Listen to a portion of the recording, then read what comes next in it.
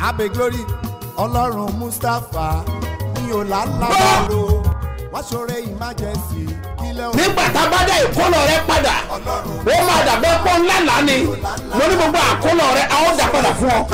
tí gbogbo ẹ tó ń gbọ́ mi lẹ́nìí àsọtẹ́lẹ̀ àkọ́kọ́ tí mo rán jáde sí ayé rẹ nìyí o ti ń fa ìkorò sí inú ayé rẹ ní orúkọ Jésù lónìí àní lónìí lórúkọ Jésù ó yá parẹ́. gbàdúrà fún gbogbo ẹ̀dá tó ń wò mí tó dẹ̀ ń gbọ́ mi lọ́wọ́lọ́wọ́ lórúkọ Jésù Ọlọ́run olùbùkún ó yá kó bùkún fún ọ.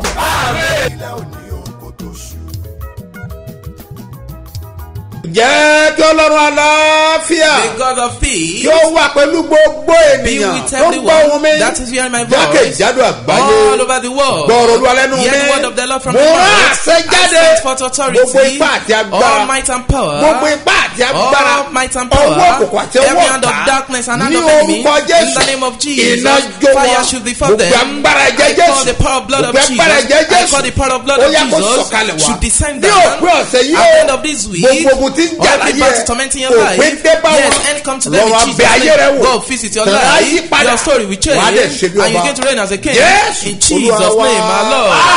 Amen. orúkọ mi ò yí My padà name doesn't change. apostoli He is the apostle. Dr. SMO Mustapha JP baba ṣebí ọba láti ìjọ Seed of Christ Golden Church Land of Reality tí olùjọ á wà ní Gbáremú Ìdíòbí airport area ní ìlú Ìbàdàn. ẹ̀yin ọmọ Ọlọ́run o. Jésù ẹni tó ń ṣiṣẹ́ agbára. látọ̀ wá apọ́sítù SMO Mustapha JP bàbá ṣẹ́bí ọba. ó fẹ́ ṣiṣẹ́ ìyanu ìtúsílẹ̀ ìgbéga ọ̀nà àbáyọ lọ́sẹ̀ eléyìí o. ìwọ náà wà nírìírí iṣẹ́ agbára ẹ̀ lọ́jọ́ Sunday. nínú ìsìn ológo láago 8 òwúrọ̀ sí 11 àbọ̀. wá wo bí Ọlọ́run ṣe ń tú àwọn èèyàn rẹ̀ lẹ̀. ọjọ́ Wednesday ní ìpàdé ẹ̀dùn àbájẹ̀mú yẹn. agbára láti ṣe bí ọba. aago 9 òwúrọ̀ sí 12 ní. ọ̀pọ̀ àwọn èèyàn tí ìrètí ti pín fún ní àṣẹ ti balẹ̀ o. wọ́n ti ń dáre rẹ̀ ṣe ní gbogbo ọ̀nà. má jẹ́ kí iṣẹ́ àmì àti ìyanu tọ̀sẹ̀ yóò fowó náà rú. darapọ̀ mọ́ àwọn ọmọ Ọlọ́run nínú ìjọ Seed of Christ Golden Church International láti ọ̀rẹ́ méjì express tàbí airport road. ẹ sọ fún ọlọ́kadà pé ọjà Orísun bá nílẹ̀ lọ níbi òbí. ẹ sọ̀kalẹ̀ ní ṣẹ́bí ọba bus stop. àṣẹ àtàgbàdà tó máa mú ọjà bí ọba ó máa balẹ̀ olórúkọ Jésù. ọ̀rọ̀ jáde láti ẹnu What mi come forth from a mouth, gbogbo ipá àti agbára all might and power, àṣẹ ìjọba òkùnkùn authority of the kingdom of darkness, látọjú ọ̀rọ̀ àtọjú from your àlá nightmare and your tó dream, dìde bí that àtàkùn has arise as an lónìí antagonist. ọ̀run ṣẹ́gun Today, wọn. heaven will conquer them. Jésù In Jesus' Olúwa name, wa. our Lord. ẹ káàbọ̀ sí abala àlá Welcome to the dream segment. ìránṣẹ́kùnrin kan ni wọ́n This lálàá man dreamt this. lọ́la àlàyé pé wọ́n sọ fún òun He lójú dreamt àlá that he òun was told wípé iṣẹ́ irin títà lòun máa that ṣe selling jẹun of láyé iron is the right work for iṣẹ́ irin him. títà lòun máa Selling ṣe of jẹun iron láyé is the right job tó for bá him. lárú àlá bẹ́ẹ̀ You dreamt tí this wọ́n kind of sọ fún ọ dream and you were told pé irúṣẹ́ tó ṣe that jẹ́yàn this nìyẹn kind of job you're going to kò nílò do. kó bẹ́ẹ̀ nìkan sọ You mọ́ don't have to discuss it with anybody. lọ wá ọ̀nà bí àti bẹ̀rẹ̀ Go and sẹ́nu look for ways how you're going to start this bó ṣe ní way. kíkọ́ As it bó asks ṣe for ní bíbẹ̀rẹ̀ learning, sí as tà you're going to start lọ selling, bẹ̀rẹ̀ go and start it ṣùgbọ́n tó mọ̀ anyway. pé But do you know gbogbo that iṣẹ́ téèyàn ó bá ṣe every work you're going to do èèyàn in life, gbọ́dọ̀ lóye ẹ̀ you must have your So, ó sàn experience. kó lọ kọ́ So iṣẹ́ it's náà. better for you to learn it Lórúkọ first. Olúwa, wà á In jẹ́ the name of èèyàn the láyé. Lord, you'll be great. àlá méjì tó wà ń bí Yes, the many tó two kù dreams yìí that are here. méjèèjì yẹn fẹ́ jọra díẹ̀ Yes, they want to be the same. arábìnrin yìí lóhùn lálàá wípé This lady dreamt this. òun pàdé ọkùnrin tóun ti fẹ́ rí He met his former fiancé lójú àlá ẹ̀ in a dream. arákùnrin yẹn wá pọn ọmọ This mẹ́ta man now back 3 babies lójú àlá in a dream. ó dẹ̀ tají And she woke up. tó ọkùnrin tó rí You yẹn see the man that you saw. ọmọ mẹ́ta tó ọba bí fún mi Yes, that's the 3 babies you should have delivered to ọ̀pọ̀lọpọ̀ him. èèyàn máa ń mísì ọkọ tàbí ìyàwó wọn Yes, there are some people that don't miss their husband or wife. so ó dẹ̀ ní ẹ̀ta kọ́mọ́ And ènìyàn it has some people that have been written with you. wà wá kíyèsí And you now behold, tẹ́ ẹ̀ bá tó wá mísì ẹ̀ if you've missed your irú right ẹnìyàn kò person, lè gbádùn ìgbéyàwó that person will never enjoy a ó máa marriage. ní ìgbéyàwó rẹ̀ máa lálẹ́ That marriage will have a but. ṣùgbọ́n ìyẹn ti kọjá But that one has a passed. kàn fi hàn ọ́ So ní you are just shown lórúkọ Jésù in the gbáyé name òní of borí Jesus, ẹ̀ no battle overcome ìyẹn ò ní you. kó lọ kọ́kọ́ tó ń That fẹ́ one o says you go and torí live with pé the ẹ husband ti you are fẹ́ra married yín because already. you married So, yourself pé already. life assignment And that's one is life Gbogbo ayé ò ní assignment. borí No ẹ̀. battle overcome you. ẹ̀kẹta The third tí mo one ní ojú èkejì yìí that I said it looked the ránṣẹ́ same. yìí This servant, ránṣẹ́kùnrin ni yes, he's a wọn man. láwọn lálàárí obìnrin táwọn ti jọ ṣe iṣẹ́ rí He dreamt to see a woman that they work in the same place Wọ́n ṣiṣẹ́ ńgbà kan, wọ́n together. jọ Yes, iṣẹ́ ńgbà they yẹn. work at the same company wọ́n nígbà yẹn together. àwọn dẹ̀ láìkí And ẹ̀ that time he loved this woman. wọ́n ní bẹ́ẹ̀ sì ni And also àwọn tají he woke up. bọ̀gbà tọ́jọ́ ṣiṣẹ́ yẹn But while working, ó nífẹ̀ẹ́ rẹ̀ you love her. àmọ́ nísinsìnyí But now ẹni yẹn ti lọ sí tiẹ̀ you've òun náà ti lọ sí tiẹ̀ separated. say. So àwọn àpẹẹrẹ wọ̀nyí All these ó signs, máa ń hàn. it do happen. tó bá ipò tí ì níyàwó. Let's say you've not àbó gotten tí ì wife, lọ́kọ. or you've not got tó bá dẹ̀ tó husband, wù ọ̀bẹ, if you see the person that you want to marry, ó lè you gbàdúrà can pray to sí. it. Gbogbo ẹ̀kọ́ ló máa gbóhùn. It's not everyone that will hear the voice. Gbogbo ẹ̀kọ́ ló máa It's not ríran. everyone that do see visions. Kì í dẹ̀ ṣe gbogbo èèyàn náà ló máa láàlá. And it's not everyone that will have dreams. Ṣùgbọ́n nígbà mìíràn But there's some Ọlọ́run máa ń times fi nǹkan síyàn God lọ́kàn. will put something on your A kò heart. fi sí ọlọ́kàn. He will just put it on your Ìyẹn là ń heart. pè ní màyà. That one is going and act Bẹ́ẹ̀ ni knowing. Nehemiah sọ pé Nehemiah says, Ọlọ́run fi sí mi lọ́kàn. God put it on my Gbogbo heart. tí Nehemiah ṣe, All Nehemiah ò what kì í ṣe Nehemiah wòlíì. did, he's not a But prophet. gbogbo tó ṣe, But all á what ní Ọlọ́run ti he fi sí mi did, he lọ́kàn. says God has put it So in my nígbà heart. náà, That bóyá Ọlọ́run ló fi sí time, maybe it ọlọ́kàn. was God that put it on But your ìgbà tí heart. ò ti ṣe tó fi sí ọlọ́kàn. Since he put it on your Ọlọ́run heart, ti fi hàn that you wọ́n don't take a step, it was shown to you again. In the name of our Lord, you will never miss. I don't pray for you. In the name of our Lord, you will never mistake a step. For those of you that are married, is having both now. God will remind your marriage, your life manifest, and it shall be well with you. In the name of Jesus. Amen. ẹ̀yin ọmọ ọlọ́run o. jésù ẹni tó ń ṣiṣẹ́ agbára. látọwọ́ apọ́sítù SMO Mustapha JP bàbá ṣẹ́bí ọba. ó fẹ́ ṣiṣẹ́ ìyanu ìtúsílẹ̀ ìgbéga ọ̀nà àbáyọ lọ́sẹ̀ eléyìí o. ìwọ náà wà nírìírí iṣẹ́ agbára ẹ̀ lọ́jọ́ Sunday. nínú ìsìn ológo láago 8 òwúrọ̀ sí 11 àbọ̀. wá wo bí ọlọ́run ṣe ń tú àwọn èèyàn rẹ̀ lẹ̀. ọjọ́ Wednesday ní ìpàdé ẹ̀dùn àbájẹ̀mú yẹn. agbára láti ṣe bí ọba. aago 9 òwúrọ̀ sí 12 ní. ọ̀pọ̀ àwọn èèyàn tí ìrètí ti pín fún ní àṣẹ ti balẹ̀ o. wọ́n ti ń dáre rẹ̀ ṣe ní gbogbo ọ̀nà. má jẹ́ kí iṣẹ́ àmì àti ìyanu tọ̀sẹ̀ yóò fowó náà rú. darapọ̀ mọ́ àwọn ọmọ ọlọ́run nínú ìjọ Seed of Christ Golden Church International láti ọ̀rẹ́ méjì express tàbí airport road. ẹ sọ fún ọlọ́kadà pé ọjà Orísun bá nílẹ̀ lọ níbi òbí. ẹ sọ̀kalẹ̀ ní ṣẹ́bí ọba bus stop. àṣẹ àtàgbàdà tó máa mú ọjà bí ọba ó máa bàlẹ́ ọ lórúkọ Jésù. Ọ̀rọ̀ jáde láti ẹnu mi. What come forth from a mouth? Mo dúró lórí àpáta I Kristi. stand on the rock of Christ. Bí mo ṣe dúró mi ò dá As dúró. I stand not alone. Mo sọ̀rọ̀ mi ò dá I sọ̀rọ̀. speak it not alone. Gbogbo ẹni bá wá For gbàgbọ́. everyone that Ní believes, orúkọ name Jésù. of Jesus, Ayé rẹ̀ á your dìde. life will rise, Wà á dìde. and you are going to be lifted. O ò ní wà You bákan will náà. never be the same O kò again. ní borí No ẹ̀. battle overcome you. Wà á lékè You sá. are going to triumph. Ọ̀rọ̀ rẹ̀ á dẹ̀ You dayọ̀. are great already. Bẹ́ẹ̀ ni yóò So rí. shall it be. Wà á ṣe bí And ọba. you going to react again. Jésù In Jesus' Olúwa name, wa. our Lord.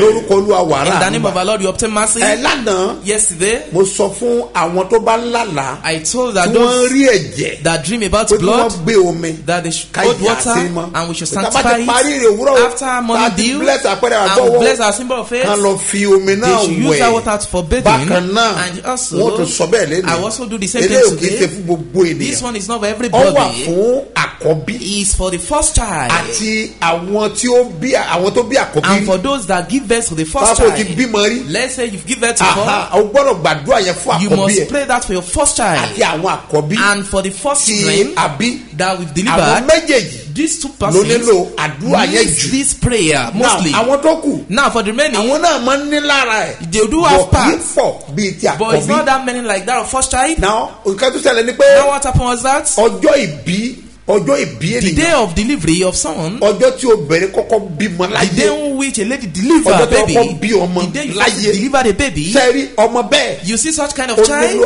àdúrà. needs prayer. Mo fẹ́ gbà yìí. That I want to pray now. Ọmọ tó kọ́kọ́ bí Yes, the láyé. first child, your first Ọmọ yẹn ó child, nílò that àdúrà. child needs prayer. Pàápàá ẹ̀sọ́ yẹ pé Especially for those ẹ ti mọ onírúurú ọkùnrin. that you know different kinds of men. Kọ́tọ́ àpàdé ọkọ rẹ̀. Before you now meet your own husband, Àbí or àwọn ọkùnrin for those men tó ti mọ onírúurú that obìnrin. met with a lot of women Kọ́tọ́ àpàdé ọkọ before wọn. they met their own Now, man. sọrí májẹ̀mú ẹ̀jẹ̀. You see, covenant Ó in the jẹ́ ohun blood tó ní agbára is what gan. is so powerful. Ẹgbẹ́ yẹn àkọ́bí ẹ múra Please, the lẹ̀. first child prepare. Ó ṣe pàtàkì It's púpọ̀. so mandatory Ó ṣe pàtàkì púpọ̀. and it's so important. Ẹ̀yin abiyamọ And also ẹ the múra lẹ̀ parents fún prepare àdúrà also yẹn. for that Ẹ ò prayer. tó mi bá ti wà tó sí ẹ. If the water is Kàn near gbé omi you, yẹn just sọ́wọ́. hold it with Ẹ your hand, sọ́wọ́. hold it with your Tàbá ti hand. wà nú àdúrà. And when we are in the prayer, Ọgbọ̀n ọjọ́ tá n gbà. yes, these 30 days we are Nípa praying. ti ọ̀sọ̀ tí mo ní kẹ́ ẹ mú Yes, dání. with the orange that says you hold, Ìyẹn náà ń lọ that one lọ́wọ́lọ́wọ́. also is Ṣùgbọ́n sẹ́ ongoing. mọ̀ pé But do you know mo sọ pé that àdúrà ọ̀sẹ̀ I yìí said this week ó ṣe prayer, pàtàkì. it's so important. Bẹ́ẹ̀ni, a And gbọ́dọ̀ ní also, solution we must find sí àwọn solution ìṣòro to tó these ń dojú kọ problems wá. that have been facing Àwọn us. ìṣòro tí a All these ní, difficulties we a are having, gbọ́dọ̀ ráàyè we must have láti fi time gbàdúrà for lórí us ẹ̀. to pray on Ọlọ́run ló it mọ̀ mọ̀ọ́mọ̀ and it was dá ìlú intentionally sílẹ̀ created morning dew ká lè máa fi bára wa so that sọ̀rọ̀ we're able to communicate with láti one máa another tú àwọn àṣírí in order to ìkọ̀kọ̀ reveal some hidden secrets what has been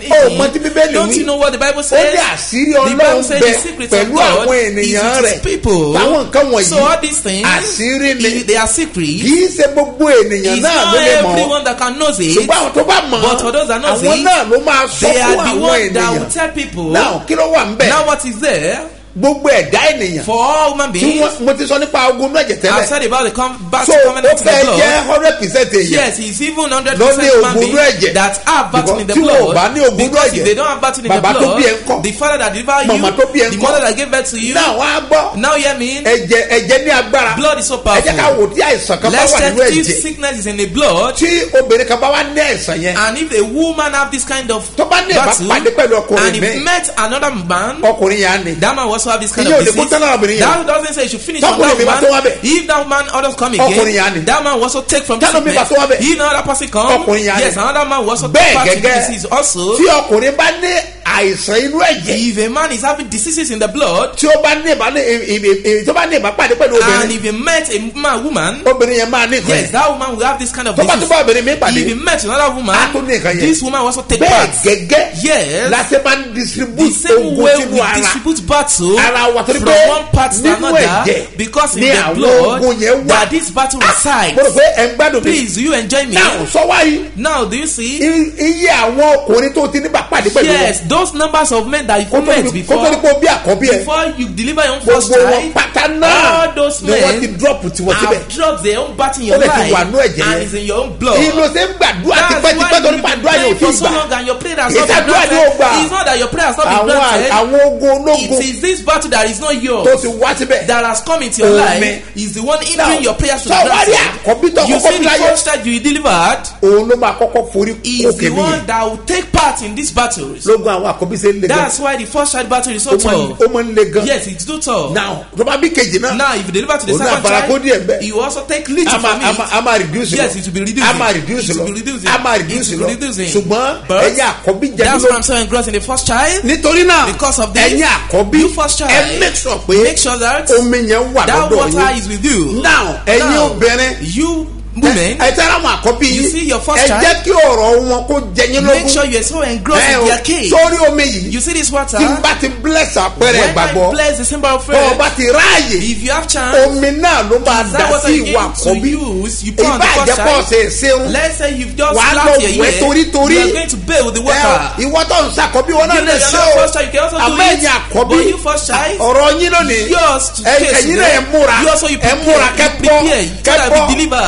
ogún yẹn That battle, ìní máa ń sọ ẹ̀gbọ́n dàbúrò it will turn the other one to the sibling. ìní máa ń sọ ẹ̀gbọ́n dàbúrò It will turn the other one to the àwa sibling. sọ àbúrò dẹ̀gbọ́n And it's not how the So, siblings torí náà to the other ọ̀rọ̀ one. ẹ̀ ká mi lára. Because of this, I'm so engrossed in make your sure case. pé o múra sí Make sure that dáadáa you prepare to eat mọ́mí very well. sẹ́mọ̀ pé Mom, do you know that? ó yẹ kí àkọ́bí ti Your máa fún yín first child nìkan supposed to have been giving you something. ṣùgbọ́n torí gbogbo yẹ But because ìsẹ́lẹ̀ that battle has not been conquered. so torí náà àwọn àkọ́bí wọn wọ̀ Because of mìíràn this first child, they will bathe with this water. wíwẹ̀ tàwọn ọmọ Yes, they will bathe with this ṣùgbọ́n water. ìyá yẹn But the mother, ó mọ̀ ká tó máa you ṣe know what you're going to do? ó máa wẹ̀ náà o You are going to bathe with it ṣùgbọ́n tó also. bá ti ń wẹ̀ But why bathing with gbọ́dọ̀ it? wà tí wàá máa There wí is something you're going to say. orísun ogun tí mo Yes, gbà the source of sára my battle. ọlọ́run bá mi ṣẹ́gun Father, ẹ̀ please conquer it. orísun ogun tí mo gbà The sára source of my battle. ọlọ́run bá mi Father, ṣẹ́gun Father, ẹ̀ conquer it. ṣẹ́gun ẹ̀ lára ọmọ Conquer mi it in the life of my ṣẹ́gun ẹ̀ lára child. wọn Conquer it in their ṣẹ́gun ẹ̀ lára life. wọn Conquer it in the life of my Ó kó children. àdúrà tiẹ̀ nìyẹn. That's your main Ẹ prayer tọ́jú point. omi yẹn sílẹ̀. Yes, Òun keep la the máa lò water. That's what we're going to tí use. n bá ti parí When I finish, ìrì òwúrọ̀ morning dew, tí mo dẹ̀ yà sí and mímọ́ I sanctify tí mo it, yà pé àgbọ̀ and sí I mọ́ sanctify the symbol of iṣẹ́ ló faith. kù Yes, it should make your own task, sọ́wọ́ ẹ̀ and it's left gbọ́ to mi you. dáadáa Hear me very well. tọ́ ọ bá wo ìdílé If Abrahamu you look at Abraham's wà á rí i family, pé you can see nígbà that tó gun yẹn when this èsẹ́ battle has not been gbogbo conquered, àkọ́bí wọn all the first lọ́mọ child, níṣòro normally mo ti have sọ tó problem. ìgbà márùn Yes, I've mentioned lórí it 5 ìrì times. òwúrọ̀ On morning ó tó dew, ìgbà márùn it's up to màá 5 tún times, repeat ẹ̀ and I'm láàárọ̀ still repeating yìí this mo fẹ́ kó morning. yé ọ I want dáadáa you to understand it láti very ọ̀dọ̀ well. Térà Yes, from Terah. nbọ̀ bí Abrahamu Yes, ẹ wo Abraham. wàhálà tí Look at Abrahamu the ní tribulation Abraham nígbà possessed. tí Abrahamu ó bímọ When náà Abraham is going to ẹ deliver his wo own child, wàhálà look àti at the problem ìdojúkọ and the difficulties that the first child encountered. When Isaac also, he's going to deliver his own first child also. Look at what Esau encountered. Look at what Esau encountered. When Jacob also will deliver his own first child, the same thing to his first child. It was said that he caused the first child that you never triumph. That's how it do happen in their family, and they don't ever care about it. Go and read the scripture. Look into that of David. In fact, Jesus himself, our Lord, he again said that's what the Lord has written him. He makes sure that he encountered the same thing, and Jesus was killed. He began to say that was where that the battle was conquered. Jesus himself that stopped the battle. That's the same that no battle that can stop. He is so powerful that he used to do powerful things, that he used to finish that program. He's got to do this to finish the battle today. But I want you to prepare in order to pray, because this prayer answer is not by mine. Today is the end of the week, and today must be an end to your battle. That your child must be great. Hear me very well. Yes, there are some family that their first child will bear in it. The second will also bear in it. The third child will also bear in it. The fourth child will also bear in it. What are you saying? Yes, there are some women that when she delivered the first child, that doesn't say she not have another man. When he delivered also, he also have another man. When he delivered the third child, he also have another man. Who told you that your mom is not part of them? You don't have to pray very well so that we're able to deliver. Yes, when you deliver, that's when you're free. Yes, back in the blood, they want to deal with in this way. Tomorrow, I will now give you solution. In the mighty name of Jesus. In the mighty name of Jesus. Everybody in the blood and inside the blood. Today I said today, in the name of Jesus, that battle be conquered in Jesus' name. Hear me very well. And by tomorrow, it's going to be powerful. Special prayer will come out of all the branches. It's going to be powerful. You see that of tomorrow is a special package program. It's a special one. I said you must be free. Yes, it's one thing that is so important that we get to know is orange. Yes, let's meet. It's going to be powerful. Yes, by the power of God, I have a special word and something that is important that I want to share with you as a gift tomorrow. In the name of Jesus. In the name of Jesus. Oh Jesus. Oh Jesus. Every end of the every bad over you. In the name of Jesus. Catch fire.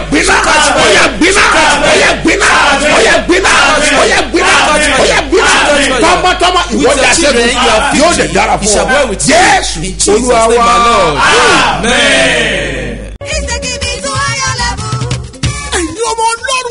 Jésù ẹni tó ń ṣiṣẹ́ agbára látọwọ́ apọ́sítù SMO Mustapha JP bàbá ṣẹ́bí ọba ó fẹ́ ṣiṣẹ́ ìyanu ìtúsílẹ̀ ìgbéga ọ̀nà àbáyọ lọ́sẹ̀ eléyìí o ìwọ náà wà nírìírí iṣẹ́ agbára ẹ̀ lọ́jọ́ Sunday nínú ìsìn ológo láago 8 òwúrọ̀ sí 11 àbọ̀ wá wo bí Ọlọ́run ṣe ń tú àwọn èèyàn rẹ̀ lẹ̀ ọjọ́ Wednesday ní ìpàdé ẹ̀tọ́ àbájẹ̀mú yẹn agbára láti ṣẹ́bí ọba aago 9 òwúrọ̀ sí 12 ní ọ̀pọ̀ àwọn èèyàn tí ìrètí ti pín fún ní àṣẹ ti balẹ̀ o wọ́n ti ń dáre rẹ̀ ṣe ní gbogbo ọ̀nà má jẹ́ kí iṣẹ́ àmì àti ìyanu tọ̀sẹ̀ yóò fowó náà rú darapọ̀ mọ́ àwọn ọmọ Ọlọ́run nínú ìjọ Seed of Christ Golden Church International láti ọ̀rẹ́ méjì express tàbí airport road ẹ sọ fún ọlọ́kadà pé ọjà Orísun bá rẹ̀ lọ níbi òbí ẹ sọ̀kalẹ̀ ní ṣẹ́bí ọba bus stop àṣẹ àtàgbára tó máa mú ọjà bí ọba ó máa bàlẹ́ olórúkọ Jésù.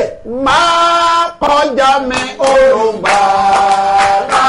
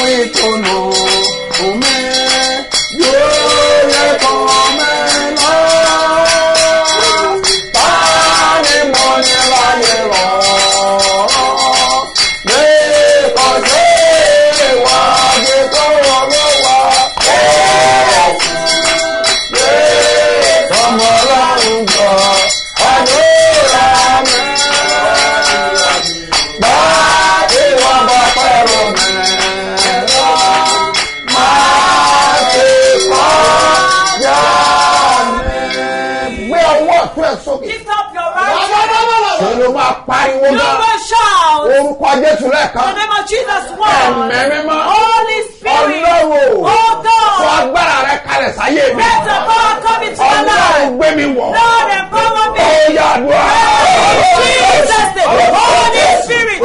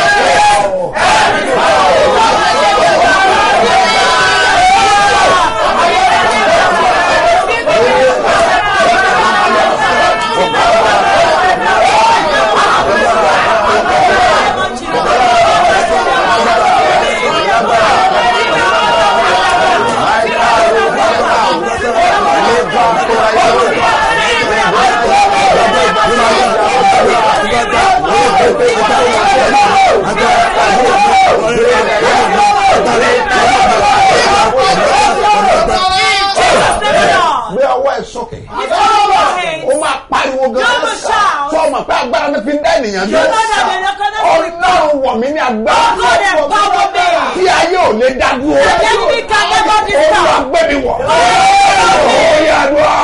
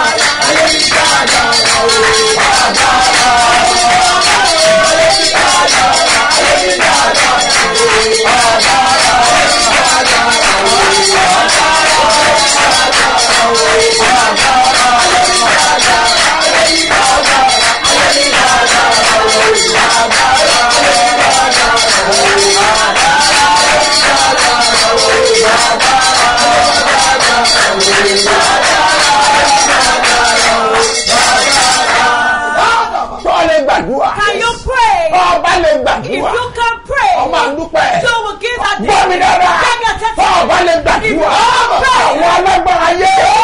wọ́n á lè sọ ènìyàn dẹ́gẹ́ sọ. ẹ pa ìwọ. olúwa o. agbára tí a yóò lè dojú kọ. ẹ mímọ́ o. ẹ gbé wọ̀ mí. ó yẹ dùn.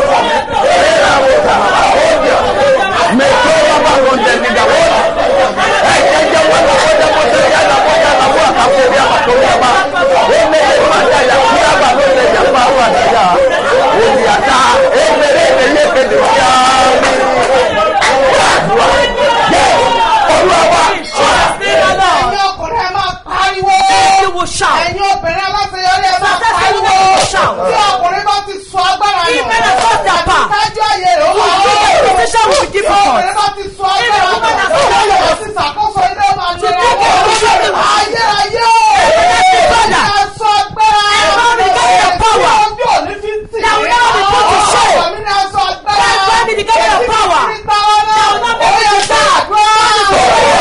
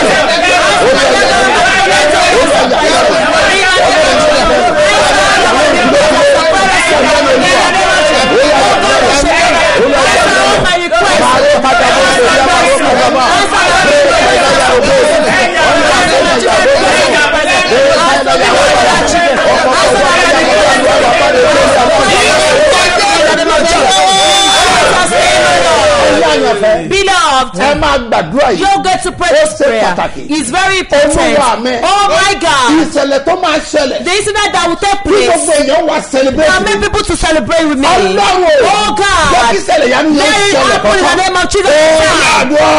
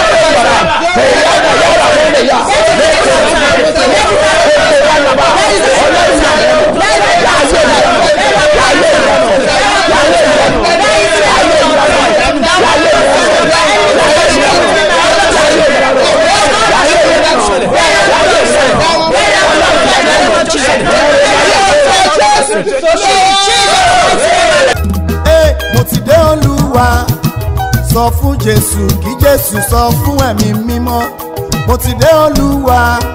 Sọ fún Jésù kí Jésù sọ fún ẹ̀mí mímọ́. Ipò tí mo wà yìí ò tẹ́ mi lọ́rùn ni mo ṣe wá. Ipò tí mo wà yìí ò tẹ́ mi lọ́rùn ni mo ṣe bẹ̀bẹ̀. Ó ti tó àkókò wá gbé mi dìde. Agbára ń bẹ nínú ẹ̀jẹ̀ Jésù. Agbára ń bẹ nínú ẹ̀jẹ̀ rẹ̀. Agbára ń bẹ nínú ẹ̀jẹ̀ Jésù. Agbára ń bẹ nínú ẹ̀jẹ̀ rẹ̀. Agbára ń bẹ. Agbára ń bẹ nínú ẹ̀jẹ̀ Jésù. Agbára ń bẹ nínú ẹ̀jẹ̀ rẹ̀. Agbára ń bẹ nínú ẹ̀jẹ̀ Jésù. Agbára ń bẹ nínú ẹ̀jẹ̀ rẹ̀. Àṣẹ jáde látẹnu mi. Come forth from a mouth. bí ìwọ bá gbàgbọ́. If you believe. Mo dúró lórí májẹ̀mú ìpè. I stand on the covenant of calling. Mo sọ fún ọ pé. I speak to your life. Gbogbo agbára àti májẹ̀mú ogun ẹ̀jẹ̀ in the blood tó ń yọ lẹ́nu that have been trying to your life from today henceforth. You will never experience them again, and you shall be well with you. You overcome. Don't forget. Àkànṣe. Yes, special program is that of tomorrow. Don't forget that orange and gold. Hold it with you. Òun la máa fi gbàdúrà. That's what you Àní ọ̀rọ̀ rẹ gbọ́dọ̀ sọ ìgbẹ́lẹ́gbẹ́ rẹ lọ. Ayé òfẹ́ kó yẹ ni. Yes, they don't want you to make àkórí it. ẹni. It's one's head Àtẹ̀dá ẹni. and one creature. Yes, whatever will cause you, let's cause you. And let's meet tomorrow. All our branches that we are going to have this great program in Lagos, yes, Abuja, Port Harcourt, Lusada, Isanlu, Abeokuta, all our branches in Ibadan. That we have this program because of this. Let us pray. Prayer is the one that answers. I'm not in my mind. Yes, don't make a mistake. Don't make a mistake. Forget your orange also. Our church in London. We have this program also. Take your ring to the place. I don't tell you for those of you that see. Yes, I do pity you a lot because you know the kind of weather you experience, the kind of work you are doing. Yes, make sure you join your tax with prayer. You join your tax with prayer so that promise will be fulfilled. You don't just make it. There are some people waiting at home. They are waiting for what you are going to bring home. Yes. Yes, it's prayer going to pray, and I'm very sure that God will visit you once a week that Sunday. Make sure you pay visits to church, and make sure you go with your symbol of faith. Make sure you follow this out with a short thing. In the mighty name of Jesus. In the mighty name of Jesus. In the name of the Lord that created them and earth. Your life meaningful, and it shall well with you. Don't forget, for those of you on Facebook, this one is happening, and we keep saying it. Some people will be writing messages on Messenger, and they're going to give you a lot of visions afterwards. They may say you a list of oil that they have, that they're going to say that they will send to you, and they are telling lies. Some say they want to distribute gifts, some say you should register. A lot of ways. It's not should be about distributing gifts on air. Yes, wherever we're going to distribute gifts, church you are in our church. That's why we're going to distribute gifts. I don't distribute gifts on air. It's inside the church that will normally do impartation. That's what we do. God is our power, and you can never lose. Afterwards, from Kola Olotu, that's all. Afterwards, I beseech you, anyone that says Baba Shebi Oba, that account number gives you, don't answer them. You let them talk. You will see that when they get to the number, it will be different from the way to call now that you get to hear now. Yes, it can't be the same. The account number, they may register in orphanage, they may register in different ways. But your own mission is different. Because of this, beware. In the name of our Lord, it shall be well with you. If God lays on your heart to do anything for this ministry, you want to support this program, or you want to pay offering, you want to help the prophet, this account number will call you. 32670285. Yes, very well, and put it down. Because when they will give you the 32670285. Mustafa Solomon Moses ló máa gbé jáde. That's them with you in first bank. Lórúkọ Jésù wà á rí àánú gbà. Èkejì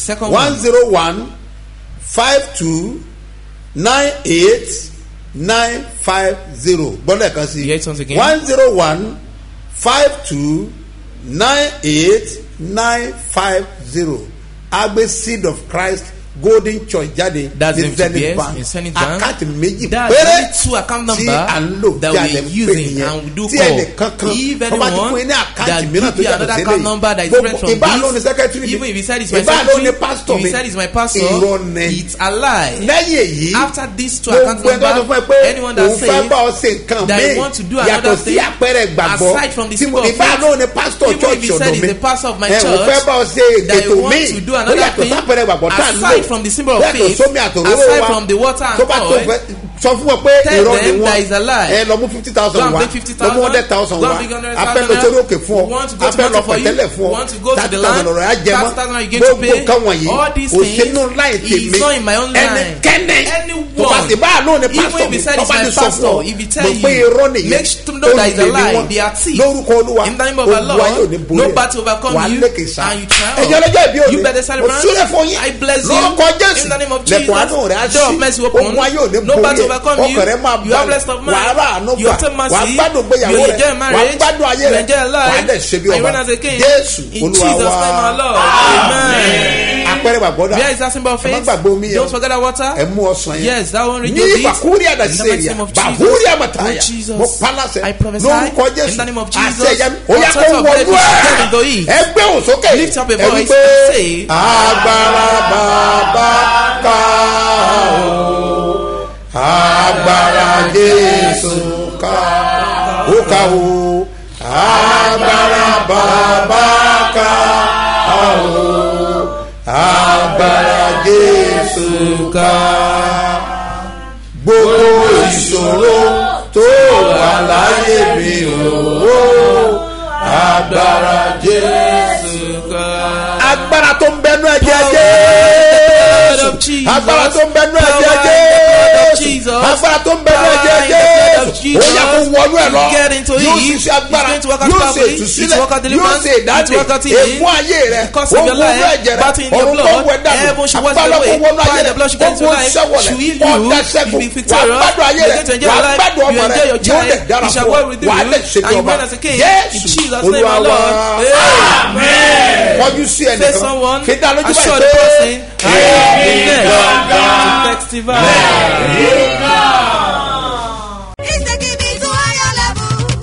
èmi ọmọ ọlọ́run o. jésù ẹni tó ń ṣiṣẹ́ agbára látọwọ́ apọ́sítù SMO Mustapha JP bàbá ṣẹ́bí ọba. ó fẹ́ ṣiṣẹ́ ìyanu ìtúsílẹ̀ ìgbéga ọ̀nà àbáyọ lọ́sẹ̀ eléyìí o. ìwọ náà wà nírìírí iṣẹ́ agbára ẹ̀ lọ́jọ́ Sunday nínú ìsìn ológo láago 8 òwúrọ̀ sí 11 àbọ̀. wá wo bí ọlọ́run ṣe ń tú àwọn èèyàn rẹ̀ lẹ̀. ọjọ́ Wednesday ní ìpàdé ẹ̀tọ́ àbájẹ̀mú yẹn agbára láti ṣe bí ọba. aago 9 òwúrọ̀ sí 12 ni. ọ̀pọ̀ àwọn èèyàn tí ìrètí ti pín fún ní àṣẹ ti balẹ̀ o. wọ́n ti ń dáre rẹ̀ ṣe ní gbogbo ọ̀nà. má jẹ́ kí iṣẹ́ àmì àti ìyanu tọ̀sẹ̀ yóò fowó náà rú. darapọ̀ mọ́ àwọn ọmọ ọlọ́run nínú ìjọ Seed of Christ Golden Church International láti ọ̀rẹ́ méjì express tàbí airport road. ẹ sọ fún ọlọ́kadà pé ọjà orísun bá rẹ̀ lọ níbi òbí. ẹ sọ̀kalẹ̀ ní ṣẹ́bí ọba bus stop. àṣẹ àtàgbára tó máa mú ọjà bí ọba. ó máa bà lé ọ lórúkọ